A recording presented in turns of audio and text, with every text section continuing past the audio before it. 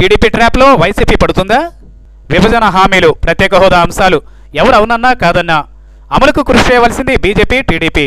ఈ రెండు పార్టీలు 4 ఏళ్లు కాపురం చేసి కన్న అవికార బిడ్డకు కారణం మాది కాదంటే మాది కాదు అంటున్నాయి. హోదా అంశాన్ని ప్యాకేజీతో కప్పెట్టి ఎన్నికల ముందు మోసపోయానంటూ టీడీపీ విడిపోయి బీజేపీకి రాష్ట్రంలో రాజకీయంగా చెక్ పెట్టే సీన్కి తెరతీసింది.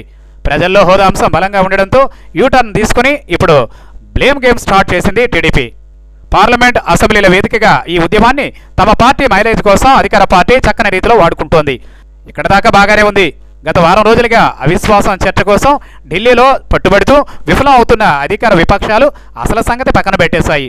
తమ లక్ష్యానికి దూరంగా రెండు పార్టీల నాయకులు ఒకరిపై ఒకరు నోటి దురద తీర్చేసుకుంటున్నారు. మైండ్ గేమ్ మాస్టర్ చంద్రబాబు పక్కాగా గీసిన స్కెచ్లో వైసీపీ ఇరుక్కుందా అనే అనుమానాలు విశ్లేషకులు వ్యక్తం చేస్తున్నారు.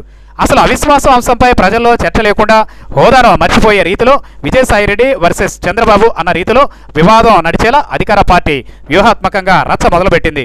విజయసాయి ఆర్థిక నేరస్తుడు, ఆయన ఎలా ప్రధాని కలుస్తాడంటూ ఆ పార్టీ రాజ్యసభ సభ్యుడిని గిల్లింది. దీంతో డిఫెన్స్ కోసం వైసీపీ ఎదురుదాడి మొదలుపెట్టింది. చంద్రబాబు అనుకో అవినీతి ఇదిగో అంటూ రచ్చకు తెరదీసింది. అక్కడ మొదలైన ఈ పనికిమాలిన వ్యక్తిగత విమర్శలతో పాటు ప్రధాని కాళ్లకు విజయసాయి మొక్కారనే ఆరోపణల వరకు వెళ్ళింది. దానికి ప్రతిగా విజయసాయి అదే రేంజ్లో బదులిచ్చారు. ఇక దీనికి ఫాలో అప్ను ముందే సిద్ధం చేసి విజయసాయి దిష్టి బొమ్మలను దహనం డిజైన్ చేసి పార్టీ శ్రేణులకు దిశానిర్దేశం చేసింది అధికార పార్టీ. ఇలా ప్రధానమైన విభజన హామీలు కానీ హోదా అంశం కానీ జనంలో చర్చ లేకుండా మీడియాకు కావలసిన మసాలాలను టీడీపీ తెలివిగా వండి వార్చింది.